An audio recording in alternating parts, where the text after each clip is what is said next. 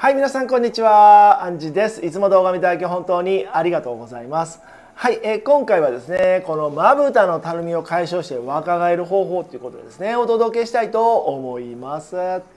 はい、先日もねショート動画でもお届けした内容なんですけども、このまぶたがたるんでくるっていうことがですね、見た目年齢であったりとかですね、老け顔の代名詞とも言われてるんですね。もちろんですね、シワほうれい線とかマリオットラインとかもそうなんですけども、こちらの動画はですねショート動画でもお届けしたんですけども、その時はねこの上まぶたのたるみだけだったんですけども、今回はね下まぶたのたるみのね解消も行っていきたいと思いますんで、この目の周りのねたるみが気になる方は最後まで見ていただけたらと思います。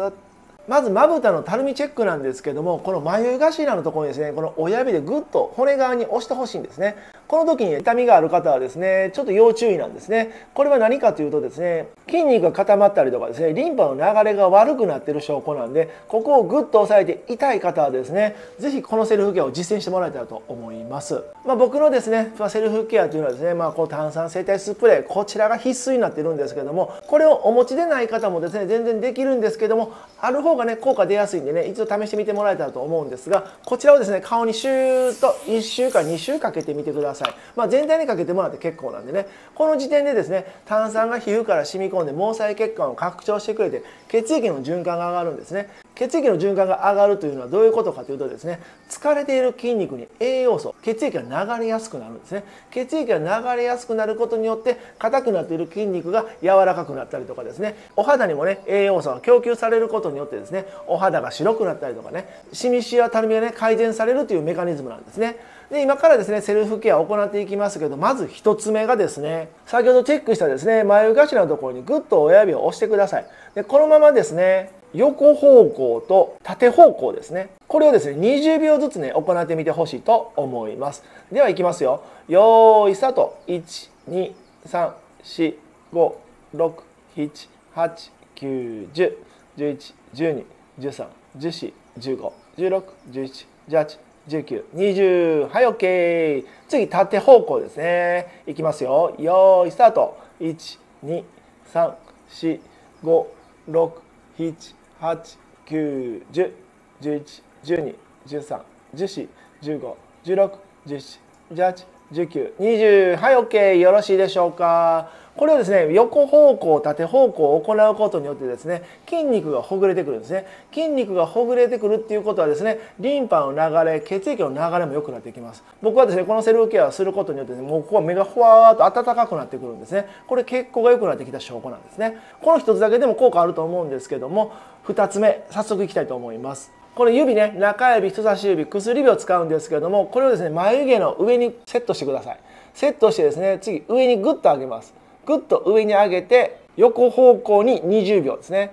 いきますよ。よーいスタート。1、2、3、4、5、6、7、8、9、10、11、12、13、14、15、16、17、18、19、20。はい OK。 よろしいでしょうか。このセルフケアはですね本当に至ってシンプルで簡単な方法なんで、誰にでもできると思うんですね。で僕ですね今こちら1セットしかしてないんですけども、全然もうここら辺がですね軽くなった感じなんですね。でこちらをですね3セット行ってみてください。3セット行うことによってですね、このまぶたのたるみがですね解消されていきます。このセルフケアを行った後にですね、また親指でですね最初のチェックしてみてください。グッと押したらですね、痛みが引いてたらですね筋肉が柔らかくなってリンパが流れ出した証拠なんでね、若返りの第一歩なんですよ。これを繰り返していくとですね、さらにまぶたのたるみが取れていきますんで、試してみてほしいと思います。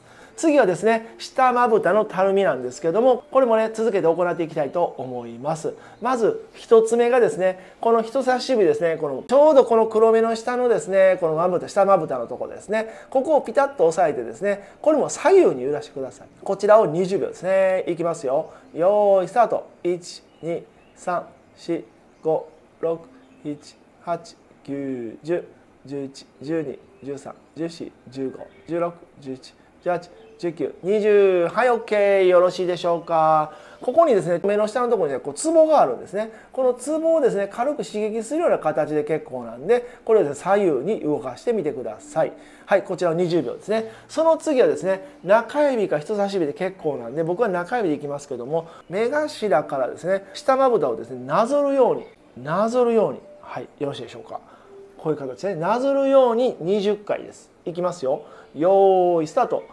1、2、3、4、5、6、7、8、9、10、11、12、13、14、15、16、11、18、19、20。はい、OK。よろしいでしょうか。こちらの下まぶたのね、たるみもね、3セット行ってみてください。それぞれね、3セット行うことによってですね、3日から1週間ぐらいしてくるとですね、どんどんこの目の開き方、目の開き方ですね、軽くなってきたりとか、見た感じがどんどん変わってきてると思いますんで、これをですね、せめて3日続けていただけるとですね、効果を実感できると思いますんで、是非ね、楽しみながらね、続けていってほしいと思います。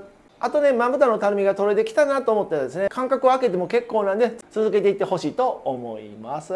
はい、最後ですね、補足なんですけども、こちらのね、炭酸整体スプレーホワイト絶賛発売中でですね、こちらのスプレーをかけるだけでですね、血液循環が良くなって、お肌や筋肉に、ね、栄養素が行き届きやすくなるんですね。で、こちらはですね、プラセンタエキス、ビタミン C 誘導体、ヒアルロン酸が入ってるんでね、シミシワたるみのね、解消にもつながってきますんで、こちらのアイテム、ぜひ一度使ってみてほしいと思います。またね、光老化対策のオレンジの炭酸整体スプレー絶賛発売中なんで、こちらも試してみてください。はい、これでですね、今日も終わっていきたいと思うんですけども、よかったと思ったらいいねのボタン、チャンネル登録よろしくお願いします。ではまた次回お会いしましょう。さようなら。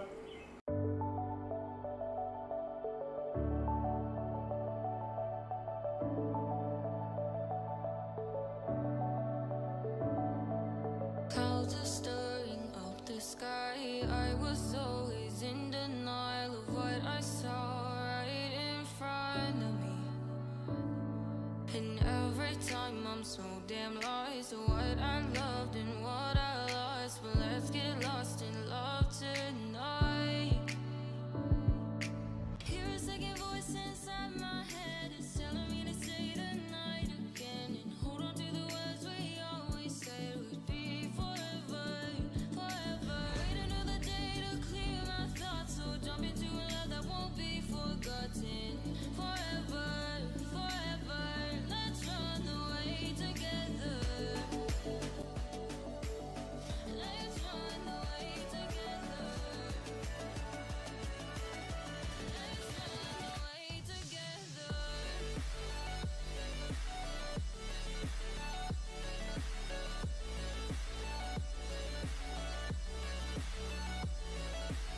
I wanna run away with you.